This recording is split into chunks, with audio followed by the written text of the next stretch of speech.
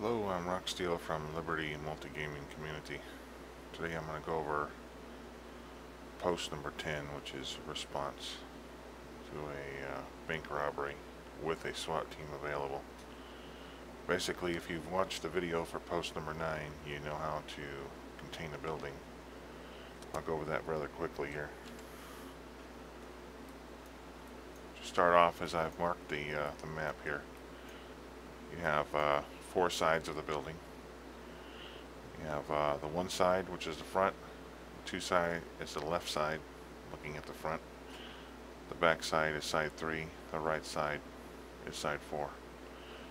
Refer to the corners where 2 and 3 come together as the rear 5. And the corners where 4 and 1 come together as the front 5.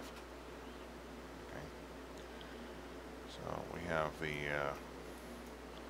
I have the streets, the names of the streets marked on the map here. Wilmington to the east, El Segundo to the north, Central to the west, and Rosecrans is to the south.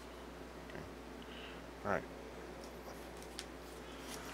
When you're responding, there's a lot of different things that need to be considered, and a lot of things need to be done in the first couple of minutes once the bank is robbed.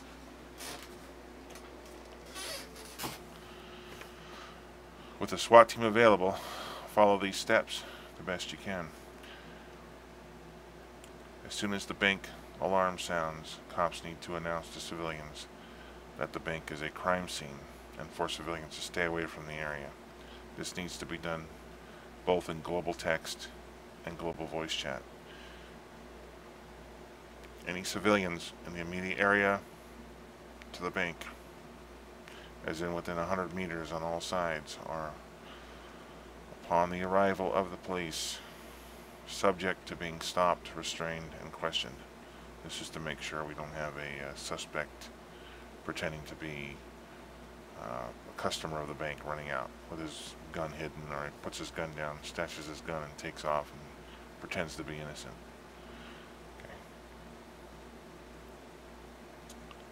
Any vehicle within 100 meters should be treated as a possible getaway vehicle and should be searched and or impounded if needed.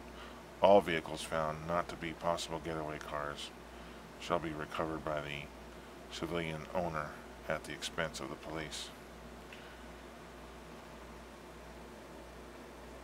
Again here, 1.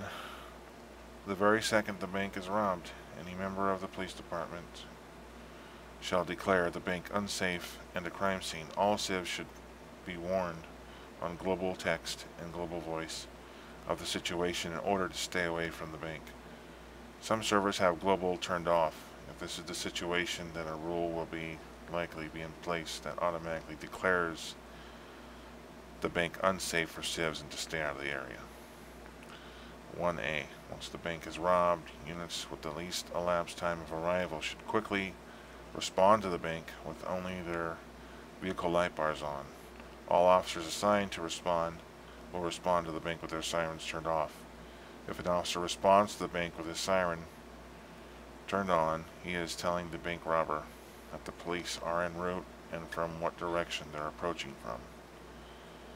The first unit will need to get into a position where the front of the bank and at least one other side of the bank is in view. It is important that the officer does not drive past the bank in view of the gunman inside. The first unit on scene is the on-scene commander until a supervisor replaces the officer assigned or assigns another officer to take over. The second officer closest to the bank will respond to the rear if an entry is available for use for possible getaway route. Both officers shall position themselves so that between the two of them all 4 sides of the building are in view from their position. Number 2, SWAT needs to be notified. A supervisor, an air unit, a K-9 officer should be requested to respond to the scene as soon as possible.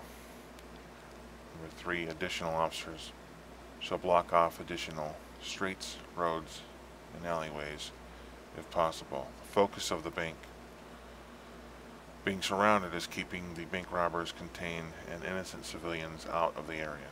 Number 4, when SWAT arrives, the on-scene commander will quickly brief the SWAT team officer in charge with the descriptions of the suspects seen in the area, any weapons they're using, and locations of additional police officers in the area of the bank. Number 5, SWAT will coordinate with the on-scene commander as to what the plan of action will be when SWAT will take action. When SWAT arrives, all officers shall hold their current locations to prevent crossfire situations with SWAT team members. This is what you'd want to consider. Simple, common sense, and keeps everybody safe as possible if they're all thinking and communicating.